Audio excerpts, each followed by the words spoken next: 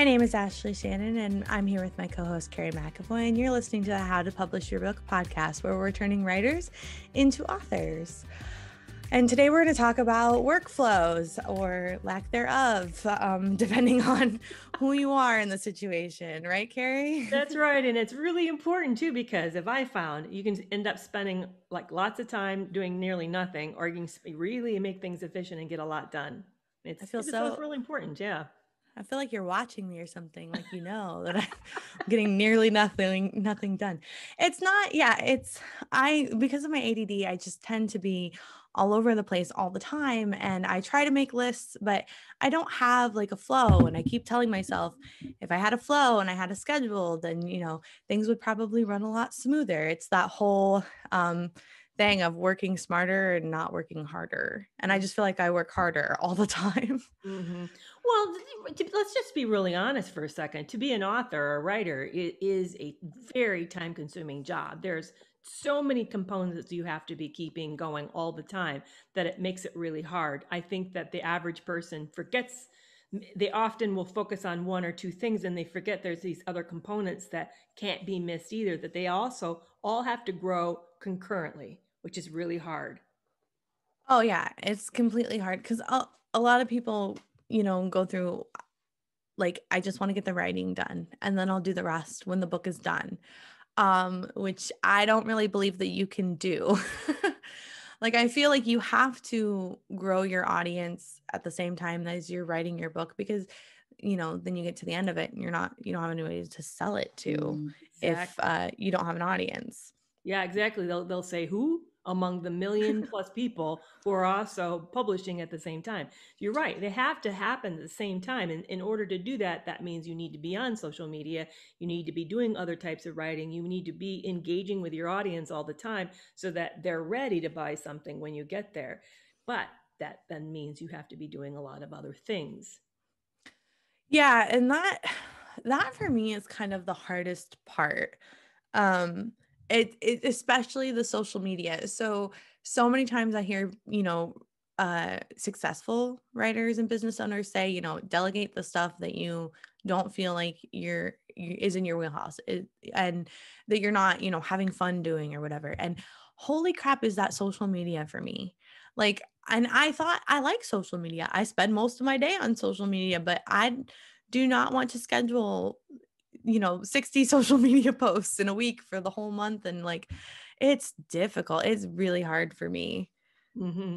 Yeah, it is too. I mean, I've heard people say batch it. They'll often use that word. What they really mean, what their meaning is, they mean just exactly what you said. Plan out a bunch of posts that you plan to put out for that week. But that means a couple things. That means you have to know if you're going to be writing, what you're going to be writing, have it planned, have picked the photos, put together the little posts. You have to have the captions. Then there's a lot of work, a lot of pre-planning work. I don't write that way. I write what I feel in the moment. I have to be led emotionally to write. So I can't tell you what my next blog post is going to be about until that moment when I write it. So batching for me doesn't really work. I can batch maybe old stuff. I can go back and Mhm. say, "Oh, don't forget I did this before," but I can't prepare what I haven't done. So, yeah, that's one thing that some people do, and it maybe for some of us that works great because we do have a schedule that we've planned out of writing. Yeah, so it's different because I feel like you can, normally you're picking a book launch date that's far enough into the future that you could actually plan your social media for book launches and stuff like that. But when it comes to blog posts, I'm the same way. I've tried to make calendars and I'm going to write about this specific thing on this day. And then I sit down and I'm like, not today. Mhm. And I used to have like a flow, for when I was blogging every day. And it was, write the blog post the blog post, then make the Instagram post, put the link in the link tree. And it was kind of a flow. And I would do the whole thing before I wrote the next blog post. Right. But then I found that when I could write 4 and 5 blog posts in a day, when I was doing the whole flow of the Instagram, and it was just Instagram, it wasn't like Facebook and Twitter and all these other things too, that I was only writing like 3. because you have to go and make the graphic and all these different things. And I was like, well, this is really cutting into my writing time. Right. And Instagram doesn't make me money. Right. Blogging does. So and let me tell you another thing that makes it even more complicated. Something I learned just this morning is that these different platforms have algorithms that are constantly changing. So just like we know very well on Medium, that's constantly changing on us. So for example, right now Instagram is rewarding Reels, and I had it happen this week. I reposted something from TikTok without the label on it, and they pushed it to over 3,000 people in one day. I know. Yeah, and that's 300. Only know so they liked it and they rewarded me big for that. So if we batch ahead all the time and we batch the way we always do, we're going to miss the changes that are happening. That's another problem I have with it. It really is. And it's like, I started really strong on TikTok, and then, it wasn't feeling great and all that stuff. So I kind of haven't posted on TikTok for a while, but it's Instagram's way of trying to keep up with TikTok. So, and that would require even more work. So while I can do a well thought out TikTok in about 30 minutes, film, edit, post it, that's usually about what I can do. Now I got to worry about downloading it without a watermark and putting it on Instagram, and like that just adds like so much more. Like I'm exhausted just thinking about it. That comes back to what a really good workflow looks like, don't you think? For example, I could tell you exactly how to make a recording of that really quick, drag it into Instagram, and I bet you in another 5 minutes you'd be ready to go, because you can record even having all your captions in it, everything. You don't have to re-add that. The only thing you'd need to re-add that I would recommend is don't use the music from TikTok, because TikTok's using commercialized. Instagram's not going to like it, but Instagram offers over there its own music. So you can reattach it to a new musical score and then upload it immediately within a couple minutes later. So that to me is the trick of a good workflow, is figuring out all these efficiencies. That's interesting that you're saying to change the music, because Instagram uses commercial music. I put commercial music on my stories all the time. But what they do to get away from that is they have a little thing where it says the name of the artist and stuff like that. So that's actually a really smart thing, to just add in the same music on Instagram so that the little label pops up or whatever. You can just go over there, and they have their own musical sets. You can just pull up new music. Yeah, exactly. So in knowing that, and having all these different workflows and stuff, I almost makes me feel lazy, because I'm like, I just want to create the thing. Like I want to write the blog post, I want to do the TikTok, and I want somebody else to do all the other fucking work. And in fact, because I want to go back to writing another blog post or working on my book. And I've hired a virtual assistant before, and you've actually worked as a virtual assistant. I am one. Yeah, I know you are. And what I've found, and you can correct me if I'm wrong, is that they can't do all of this for you either. I mean, they can do a lot of setups for you, but they can't. For example, you still have to write your words. It has to be you. It can't be someone else. Because the audience needs to have a relationship with you. And that's what everyone's going to tell you everywhere, that effective social media platform is an engagement with audience. And it has to be between you and the other person. No one can step in and do that for you. Yes, they can do a lot of the grunt work around it for you, but you will still be the one creating the content. Yeah, and that's the biggest thing for me is, they suggest that you write longer Instagram captions. So it's writing that copy that comes from me that engages somebody. And I'm like, no, I just want to hire somebody to write copy. It's copy. Like I hate and you do point out a very good point. I am a virtual assistant. However, I do not do social media work. I build courses. I help with newsletter automation. I answer emails, and I even enjoy answering emails better than writing copy for social media. Yeah, but I did learn something else from with an Instagram specialist today, and she was saying that necessarily long captions are it. That you need to discover what it is for you, and it will be different for every person. She also made a recommendation not to use blanket lots of hashtags. That the algorithm on Instagram has really changed recently, and as a result of it, that's the problem. every platform's constantly changing. So what worked maybe last month isn't going to work what this month. So right now, what's popular is Reels is where it's at. Change your captions, try long, short, different. Just keep trying and see what works. But it's got to be an engagement. You got to get people liking and commenting on your stuff. And then the other thing she said is make sure your hashtags are niche appropriately. And she then also said, make sure that you're in the right pillar of Instagram. There's pillars inside Instagram based on subjects or genre. The way to know is to go to your little magnifying glass at the bottom and make sure it's showing material to you of the material similar to what you're wanting to push out. And if it's not, go in there and start unliking, not interested to those that don't fit. That's well, I mean, that's kind of the same premise of TikTok. There's all these different versions of TikTok, and it's like I've landed in lesbian TikTok, love it over there. I have landed in messy mom TikTok, also very much home to me. Thirst trap, which is fun to be at for a while, but then it's just like, what's the point? Exactly. So, it's just kind of Exactly. I didn't realize Instagram did that. I did find out a pretty funny trick from TikTok, oddly enough, about hiding your Instagram hashtags. So they're telling people now, don't even put hashtags in your caption, and go down and leave a comment and or you make a comment first and then you reply to that comment, because replies are hidden, and you post all your hashtags. It still puts your thing in the appropriate hashtag, but it doesn't, when somebody looks at the post, the hashtags don't show up.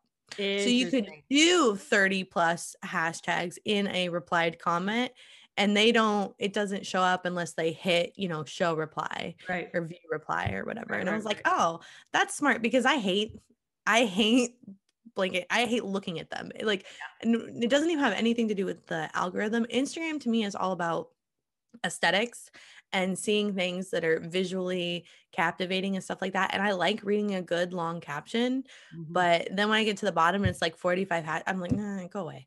Like, I'm not looking at these. I don't care about these. These have no point, so. Right. Well, in fact, they said if you're using the same hashtags over and over, you're going to get dinged for that. That's not a good idea. It needs to be hashtags that are applicable to the posting, and it needs to be not lots of them. You don't want to overwhelm your post with them. Yeah, and so when we talk about flow, what do you think? How do we help someone begin to find appropriate flow? Because we're just saying there's lots of different styles. I think you and I are both agreeing that you must be engaging with social media, at least one or two. You need to be. You have to be, and you need to be smart about it, because I know you and I agree on this one. For me, for example, it probably doesn't make a lot of sense for me to worry about LinkedIn for my book. No, LinkedIn is not going to be that's going to buy my memoir. I don't need to fret about that. Now, if I was going to be doing something maybe related to business or related to social media or something, LinkedIn would be perfect. I should be over there and doing something. So you want to be smart about where you're at and who you're engaging with. Go where they're at. Yeah. LinkedIn, no, that doesn't fit into my platform at all. Those are people that have their shit together. Okay. Like, they're not interested in my shits. Right. Yeah. So, picking one. And I honestly cannot emphasize this enough. Just pick one that works, or one that you like, and make content for that one thing, and then put it everywhere. So this is kind of where I'm moving to.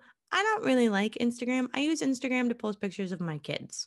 For who, I'm not really sure, but that's, it's basically like an online photo album for me. I do have a work Instagram that's separate from my personal Instagram, and I've posted on it like 6 times. However, I'm moving towards TikTok. You can post TikTok videos on Instagram. You can post them on Facebook. You can post them on Twitter.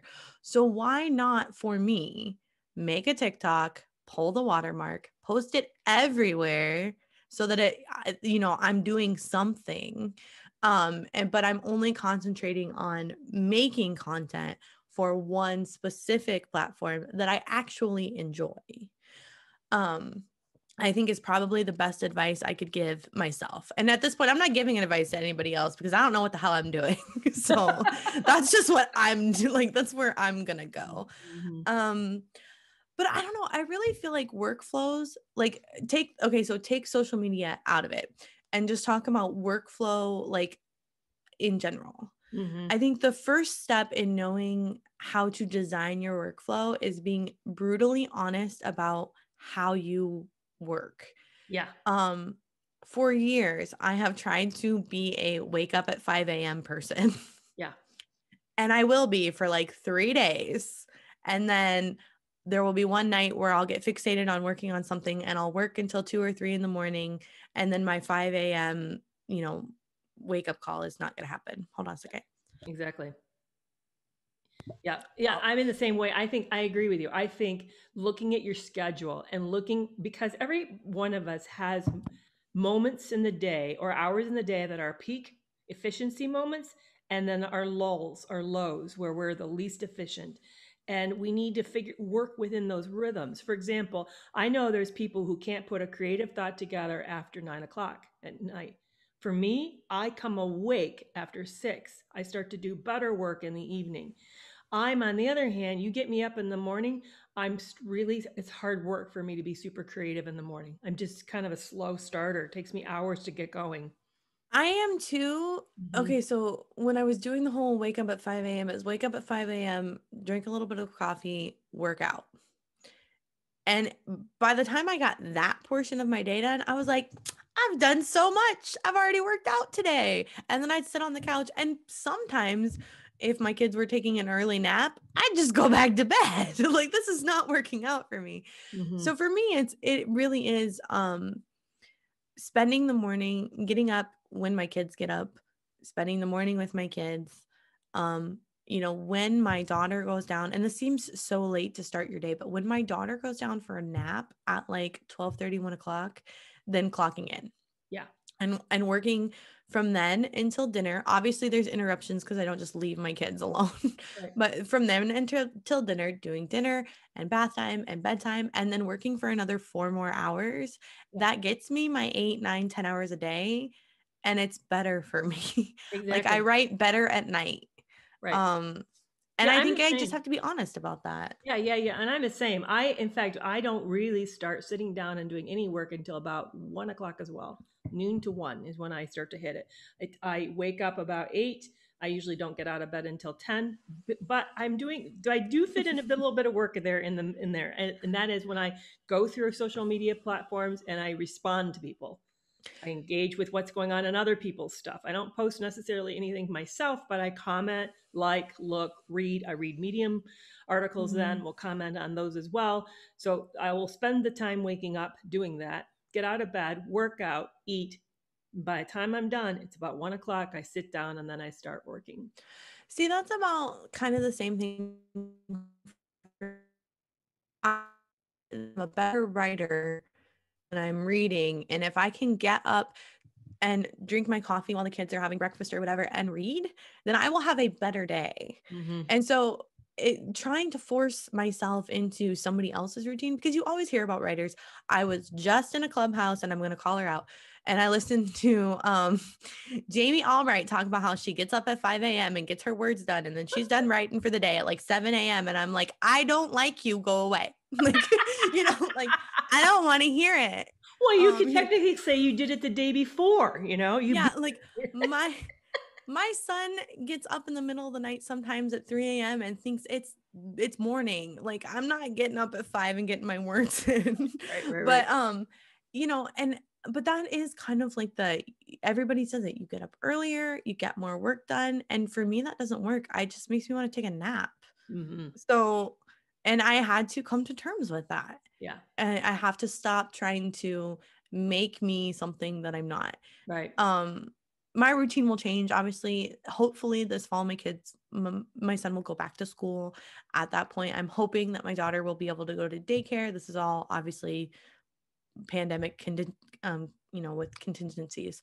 But when that happens, then that means, at about 9 o'clock, I'll be free to start my day. And I'm hoping that my time, I'll be able to shift you know, to going to bed a little bit earlier because I have to get up. I will be required to get up earlier.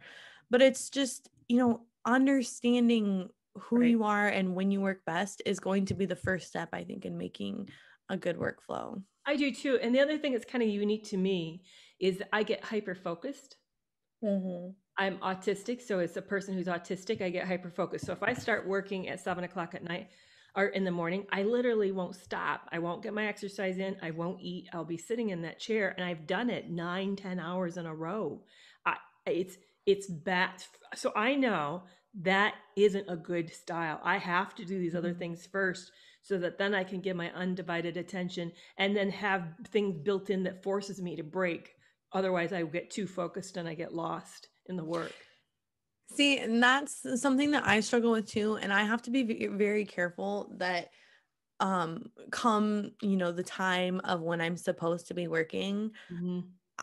the first thing I do is go sit in my desk because I will, once my brain is active and Yeah. it'll get hyper focused on something. And a lot of times it's the wrong thing. It's like Yeah. watching Sister Wives. Like it's like the wrong thing that I'm hyper focused on. I love your analogy. I'm just losing it. Sister wives. That's funny. But yeah, I'm a Well, binge watcher too. I know what you mean. Yes, exactly. yeah. Hyper And focused on something. I used to think it, and God bless my mother who knew no different, but she would tell me, "You're lazy. Like you don't do Mm, anything." And she doesn't understand, and she does now that we've lived together and I'm older and I can explain things to her, that it is like the moment my brain switches on, yeah. whatever I'm doing that's what my brain will want to do for the rest of the day. So And the I more I have, love it, yeah. And yeah. then you can't stop, right? Yeah. That's what happens for me. I can't. Well, it's different for me. Thankfully, the kids will stop me. Like Oh, yeah, yeah. somebody will need something, I will have to feed somebody. But if it was just me, if Yeah. I was in your scenario, I wouldn't eat, I wouldn't do nothing. I would hyper focus on whatever the F I was doing until I would just, I fell asleep on my Oh, chair. and then if Like, you don't drink anything and you're dehydrated, you don't oh. even stop going to the bathroom. See, it just Mhm. becomes a bad, bad situation.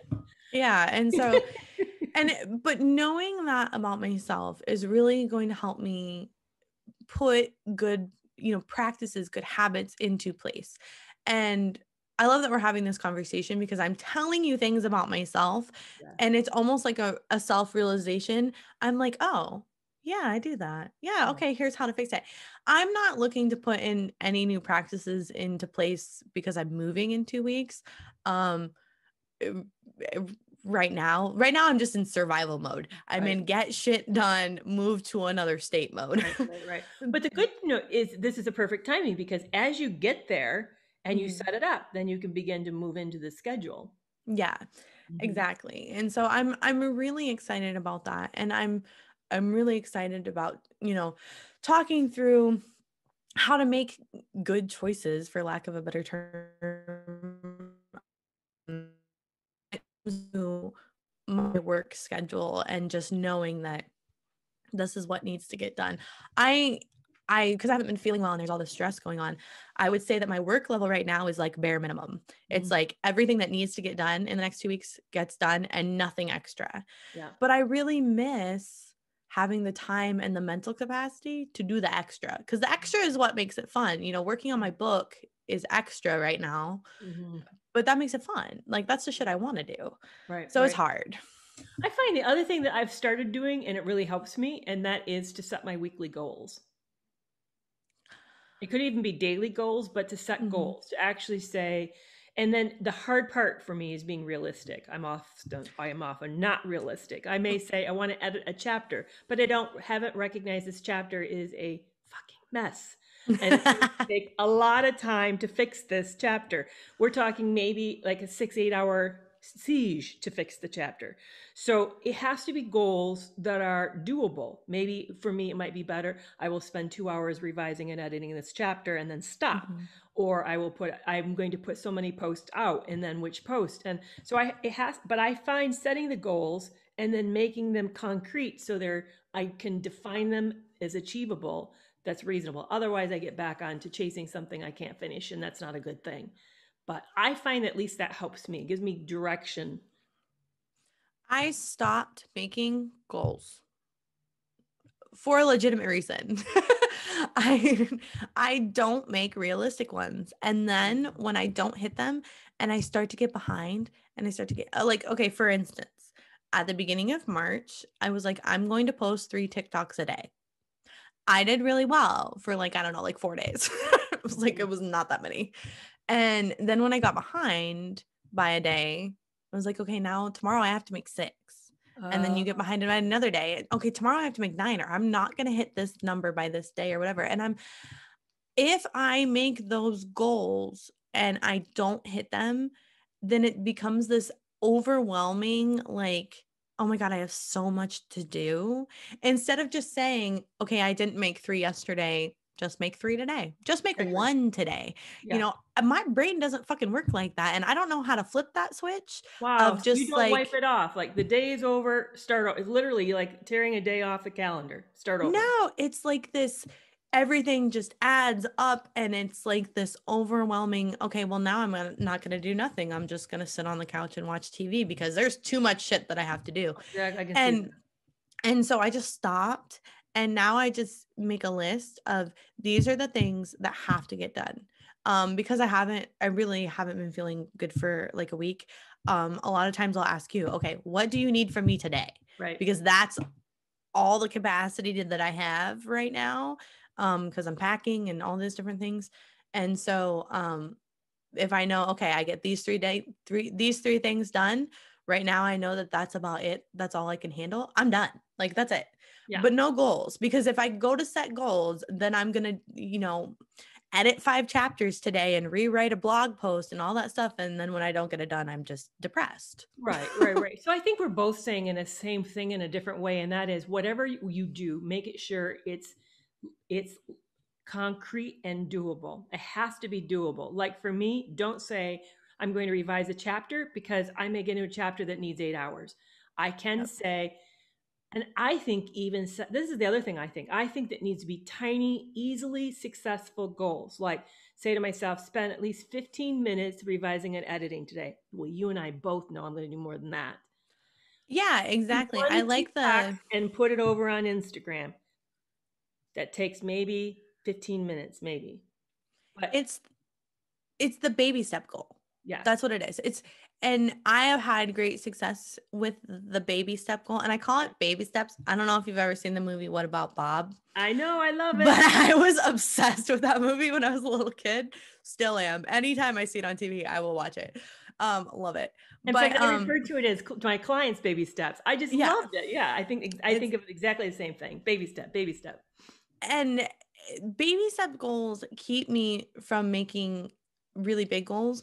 So when you say it has to be a concrete goal that you can do, to me in my head, it is completely possible for me to write 10,000 words in a day. I've done it before, but I can't go from writing nothing Yeah,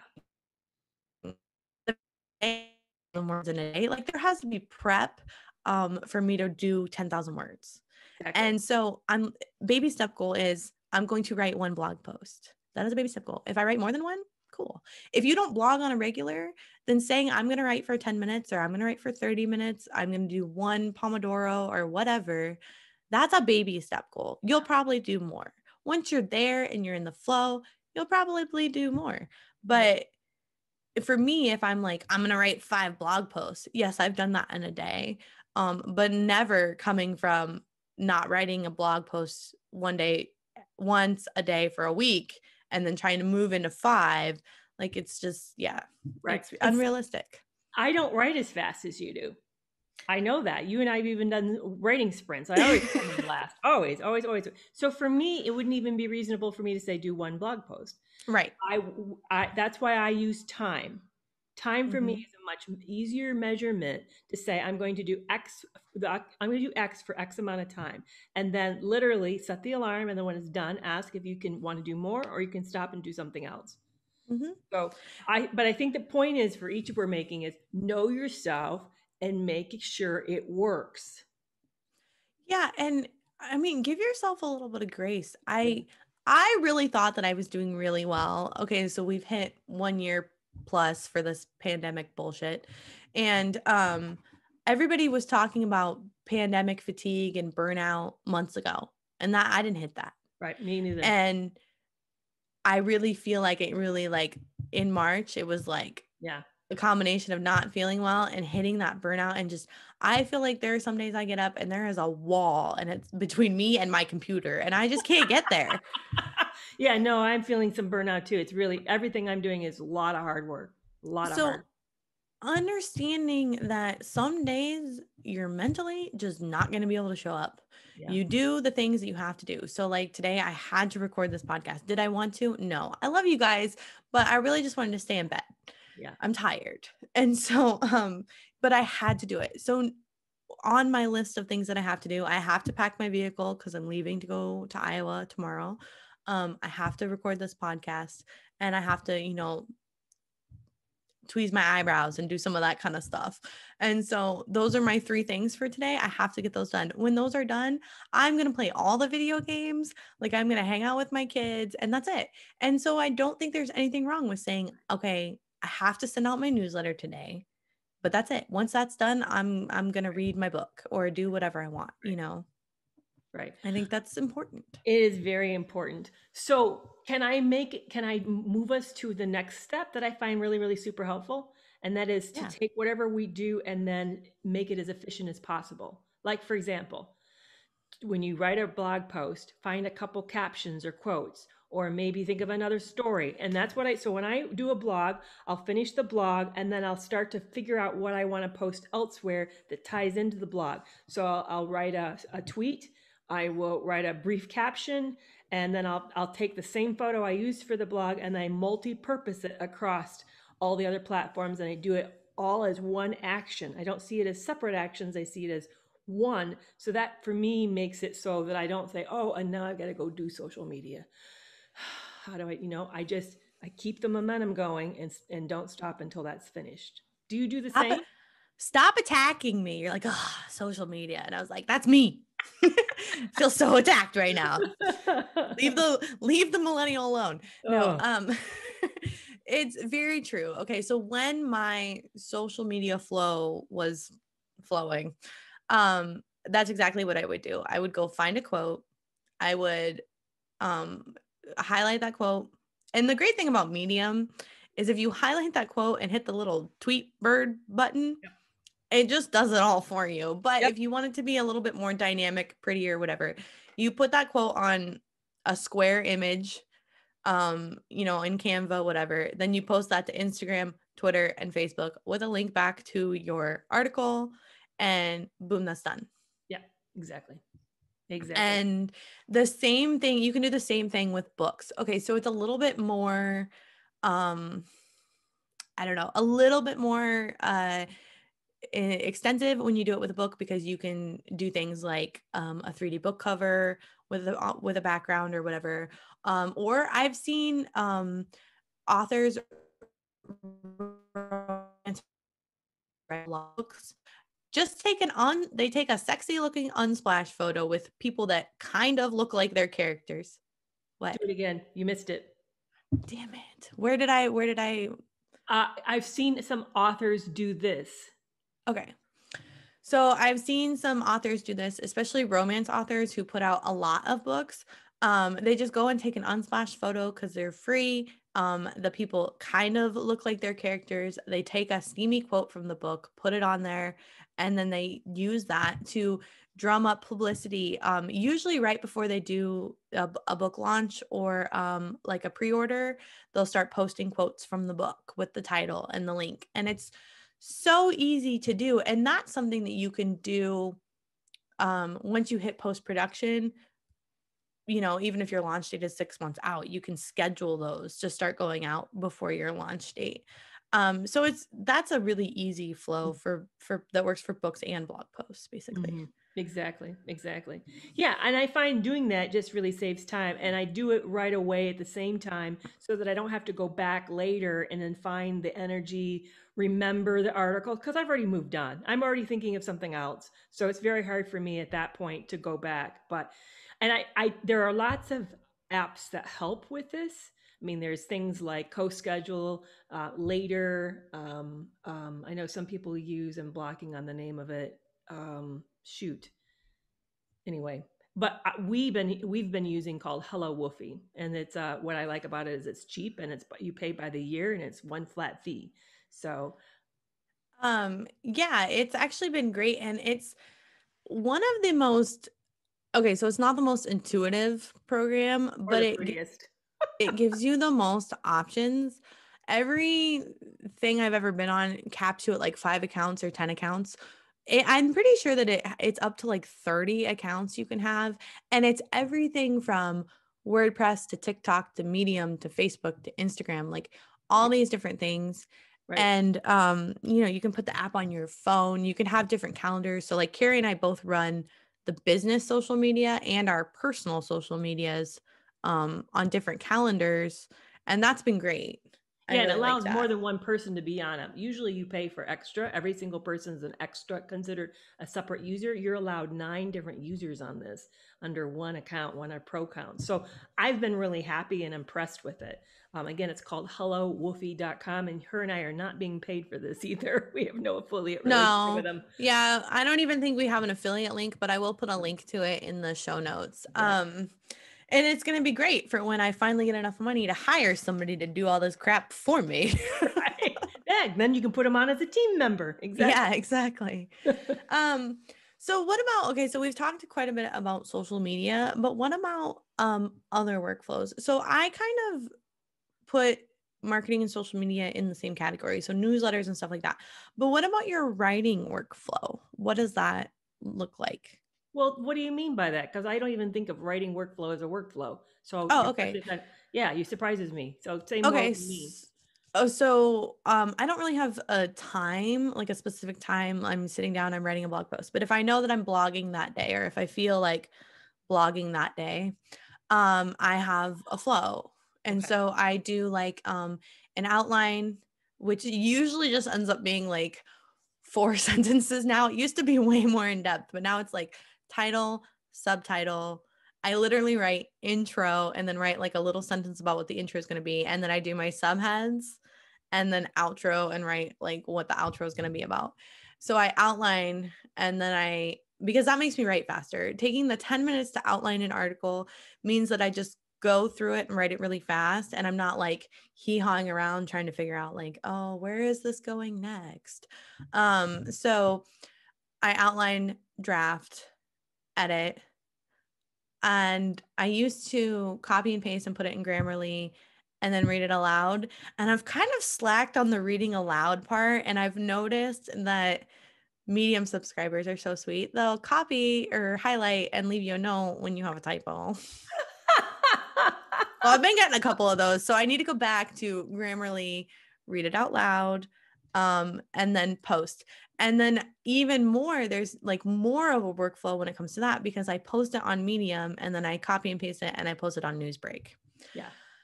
Yes. So, Yes. I do have a so workflow. It's very different from that, but yes. Yes. So mine is I come up with an idea. Sometimes I jot a few notes down around the idea. Usually, I feel so emotionally compelled by the idea. I sit down and I write it, and I don't write with a title, and I don't have a photo picked for it, and I don't outline it ahead. I usually in my mind I know the story. I know the point and I know what my takeaway is when I sit down and start to write. So I write from already having all that in my head, and that then directs what it is. I do write inside of Grammarly, and I'm allowing it to correct. So when it starts to see a problem, like this is too monotonous, so you already made this point before, I immediately correct right on the spot and rewrite that. So I edit and write at the same time. And then I'll let it sit. And I usually let it sit a minimum an hour, and maybe I'll take a walk, or if it's a really big one, I may let it sit a day or two, come back, rewrite it again. And then I do use a second grammar program. I put it into prowritingaid.com. Not cheap, but I like it because it has a completely different view of the writing, and it does a very extensive analysis of it. It's looking for sentence lengths and reading level and all sorts of interesting things. It has a different take on the grammar. It finds things that Grammarly doesn't find. So I'll do that, and then I'll read it aloud. And once Mhm. I read it aloud, then I start to put the headings in, I'll find the title, and I'll find the photo, and then I'm ready to publish. But yeah, so that's what I do to do a blog. It usually takes me, it used to take me 5 to 6 hours to do one. I'm now down to where I can write maybe a 750,000 or 750 word to 1,000 word one in less than an hour, and I probably can do the whole thing maybe in a couple hours. Now, the other thing I do is then I post to news breaks sometimes right away, sometimes not. Maybe I'll wait later to do that, but I also often will take it over to my own website and post Mhm. it there. Yeah, we do have very different, and I've known for a while that we have different processes when it comes to blogging, because I can do start to finish in an hour if it's something that I'm like, okay, this is what I'm writing about today, and I already feel, I don't know, emotionally drawn to it or whatever. Um, and so I don't pick my picture until the end. The last thing I do is copy and paste it into the medium draft space, and then, fix everything to make sure it's formatted properly and add my CTA and all that stuff. But because I write on For the Words, and I'm killing monsters while I'm writing. It's like playing a video game. Yeah, I just write it in there. But it's very, because that's like sprinting when you're timed and stuff. And so it really does push me. And for me, I mean, I don't know about you. I know that you have posted a couple times, like multiple posts in a day, but for me, my goal is always to do 2 or 3 in a day. That's Yeah, no, always the goal. And I'm like, as efficiently as possible, I can do 2 or 3 posts in 2 or 3 hours. And I just try to, get that done. My process is actually not that different when I'm writing a book. mm-hmm. Um, From process However, of the writing from your blogging, or that not different from what? Not from what I'm it's doing? not no, it's not that different from my blogging. Oh, okay. I do a very extensive outline so that when I sit down, I know exactly where the story is going. I'm not meandering through trying to find my way. Um, it's more, I mean, I guess it's more efficient than artistry, I guess. And it's just, that's always worked for me in a way to where I could push out a lot of words in a month. Like I did 150 words in November, or Yeah. 150,000 words in November. And I'm doing Um, layering, kind of like emotional layering in there. And so I often will I just discovered the blog post I posted a week and a half still sitting up as featured in two different curated spots. I and that idea I sat on for days, and it was a kind of controversial issue. It was on informed consent with kids. That's the other thing is we tend to write about different things. I tend to mhm. kind of do more educational / personal stuff, so it takes some research too. And then so we just kind of different. We're similar and there were supposed spillers, but yeah. It basically, if it hasn't happened to me, I don't write about it. That's Mm-hmm. basically, like, I mean, try to put links in.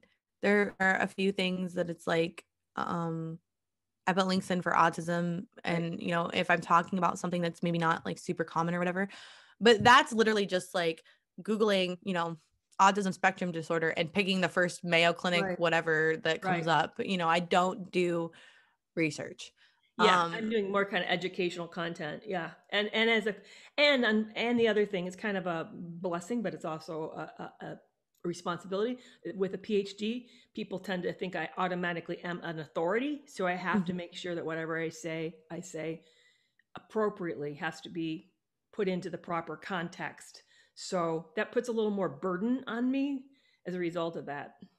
I find it interesting that you have a PhD, so people just instantly assume that you're an authority. People read my shit and they just instantly assume I'm a mess. Hmm. Woo!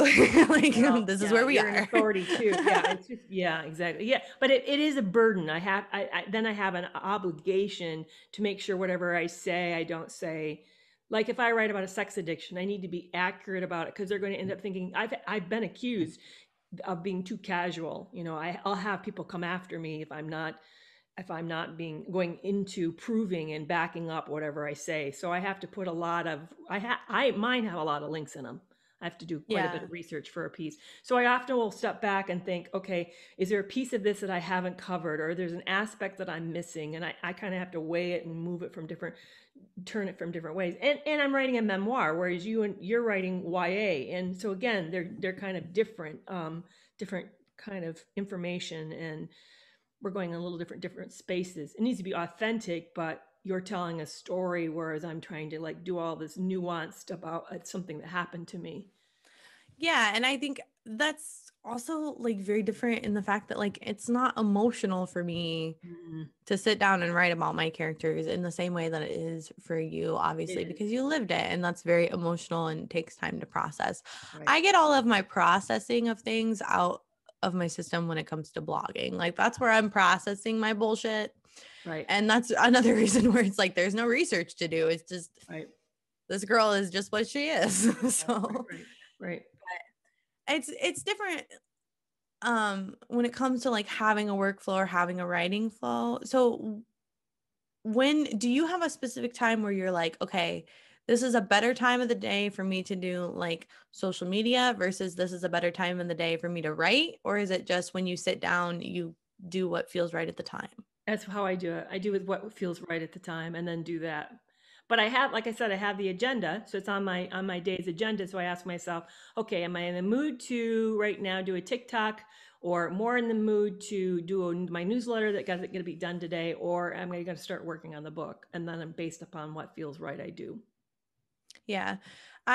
There are a couple things like I'm usually, when I first sit down, I'm usually best at writing, but it's also, it turns into whatever I'm doing when I first sit down is what I'm going to do all day. Yeah. So I try to do blocks of time where like, Thursday we record, and then usually after we record is when I do like editing of the podcast and setting up, the YouTube videos and all that stuff.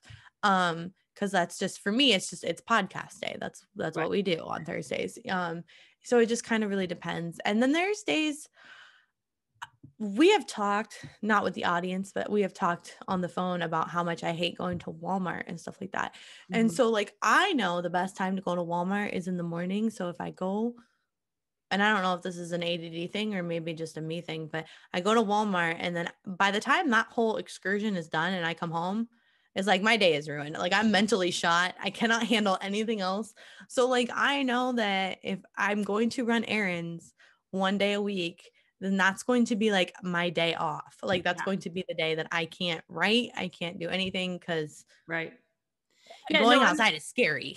that. Well, yeah, and I'm a heavy introvert who's autistic, so Hmm. social engagement for me is exhausting. So if I have a date, or if I go out and see someone for dinner or whatever, I either need to get the work done ahead and do it before I do it, or because I will be wiped afterwards, or I just need to take the day off as well. And I, Hmm. and I have to know that about myself. I have to be realistic that, yeah, that's doing so for me, if it's stressful and I'm mildly anxious, I'm going to be extremely exhausted from it. And I don't Yeah, want the I other stuff. Yeah. am an introvert as well. And every year I get older, it just gets worse. But I just know that there are some days where I'm not on. It's not going to happen. And I'm finding that that's really hard for me because I work 7 days a week. Yeah. So my goal this year with the move and everything is to have such a good workflow that I don't have to work on the weekends. Yeah. And that's been really, really hard for me. I feel guilty when I don't work on the weekends, but Yeah. then I also feel guilty because I don't do anything with my kids. Right. Right. Right. So ugh, I know. workflow is about balance. It is. That really does come back to balance. And I think it really comes, the other thing it comes back to is, and you used this earlier, having a lot of grace for ourselves. We really need to give ourselves space, know ourselves, give permission to ourselves, forgive ourselves.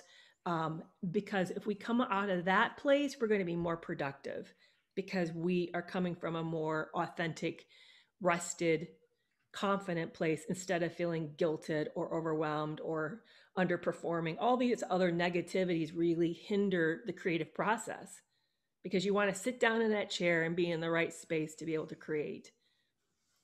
Yeah, and I feel like sometimes I'm a procrastinator, and I don't think it actually, I think that's wrong. I don't think I'm a procrastinator. I think sometimes it's overwhelming and I don't want to do it.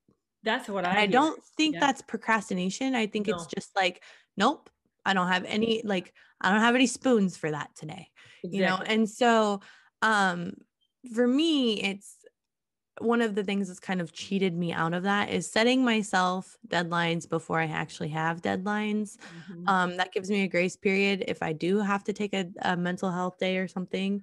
And so that's something I do a lot in my VA work. Like if something is due on Friday, I'm going to tell myself that I need to get it done by Wednesday. Mhm. That way, there is a little bit of a grace period there.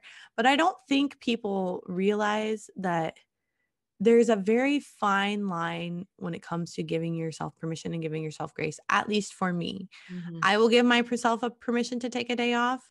I need to be very careful that that doesn't become a week. Like, you know. Yeah, in fact, I was going to say that we need each need to know our own bent. For some of us, the bent's going to be that we won't get started, and Yeah. we'll just give ourselves permission day after day and after day to avoid it. Others of us can't stop, and then we need to give ourselves permission to for example, for me, if I've made the deadline that I want to send to the beta readers my book by May 1st. Mhm. Well, I'm now into the section. The next 2/3 of the book is rough. I need to do a lot. Last night I did outline. I've started looking at what needs to be deleted, what needs to be expanded, what's missing, all of that. It's a lot of work. Can I do that amount of work in the next 6 weeks? I don't know. Now I get rigid, and then I start to drive myself really, really hard. So I need to give myself the grace, like, Carrie, you work for yourself. Mhm. Not the end of the world if you don't get it to them until May 15th or something. Yeah, So, yeah, or even June 1st. So part of it for me is to understand that I drive and I get rigid, whereas somebody else may say, you know what, I just never get into the chair. I never get my ass in chair. So maybe for them, they need to say, tomorrow at 10 o'clock, I have an appointment with the chair and start. yeah. Well, I think for me, I'm almost that get your butt in the chair person. Like I almost need that. But for me, it's just having a daily habit of three things, which is, write a blog post, post it on social media, one other thing. So send your newsletter or whatever. If I have those three things, then it's easier to decide, okay, now I can give myself the rest of the day off or I can continue to work. Let's see how it goes. But for me, it's easier to just make sure I'm doing three things every day to stay on the ball because Mhm. it really does. It's so easy for me to be like, okay, I'm taking today off. I'm going to spend today with my kids. And it literally will become 4 days before I know it. And then I'm like, oh shit, I gotta work. Like, Mhm.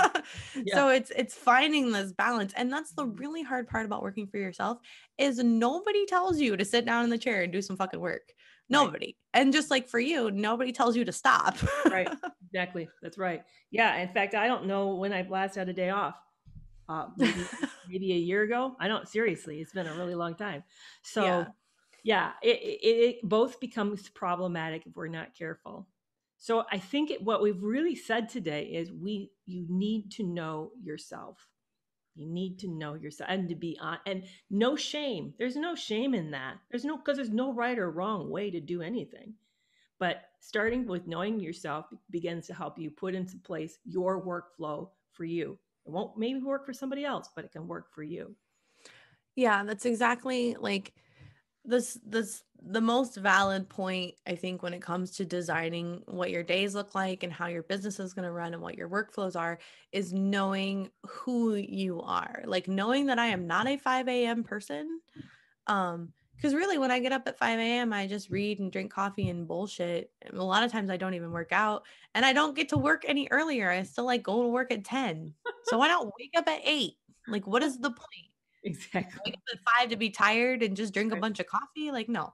Right. So understanding that about myself, I'm not a morning person, um, is great. But I also know that if I get hyper fixated on Right. something at night, I'm not going to go to bed.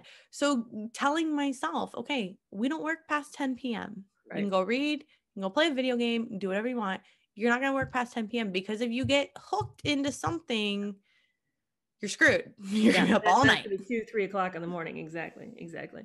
And then your kids wake up and you're exhausted the next Yeah, and I've done day. all-nighters. Not good thing. Not good thing. Yeah. Ugh. Well, we are so excited that we've been growing and that our subscribers, we have more subscribers and all. So we really hope to see you become consider joining us as a writers community, become a Patreon subscriber. It's very inexpensive start, but we'd love to see you over there. And we've got some exciting things planned for this year. So I'm happy about that too. We'll probably announce it in the next week or two, but I am so excited about all the things that we are planning. And Kerry is right. When you support us on Patreon, it's as low as like $2 and you can come hang out with us on the Discord and come to our AMAs, which are, just an hour to just hang out and talk with us. yep. And those are only for Discord people. So I'm really hoping to see some of you guys there, and I'm really super excited. We just have so much going on, and I'm like biting my nails with excitement because I'm like, when can we tell them? Like, when can we tell them? I know. Me too. Me too. So, yeah. So this has been great. I'm excited. So let us know what you like. Have you any comments, or if you would like to hear us talk about other things, let us know that. That would be awesome. We could add to that. So thank you so much for being our listeners. Yeah, and I'm really excited. Next week we're gonna have Monica Leonel on, who is another friend I met in Austin, and I'm really stoked to talk to her and let you guys meet her. So look forward to that. All righty. What's she going to talk about? Do you remember what that topic is? Nope. Oh, We haven't nailed down a topic yet, so I'll edit okay. this Okay. out. Well, but on the other hand, she's written a lot of books. She's a big author. Yeah, she's written under multiple pen names. She has a whole nonfiction line just for writers under Monica Leonel. And she is actually how I got into like Clubhouse and stuff. So I'm really hoping we can kind of touch base on Clubhouse with her and talk to her. She runs a room on there called Advanced Marketing for Authors. So Awesome. super excited to talk to her. Yeah. All right, guys. Well, thank you so much for listening today, and we'll see you next week. Bye, guys. Bye.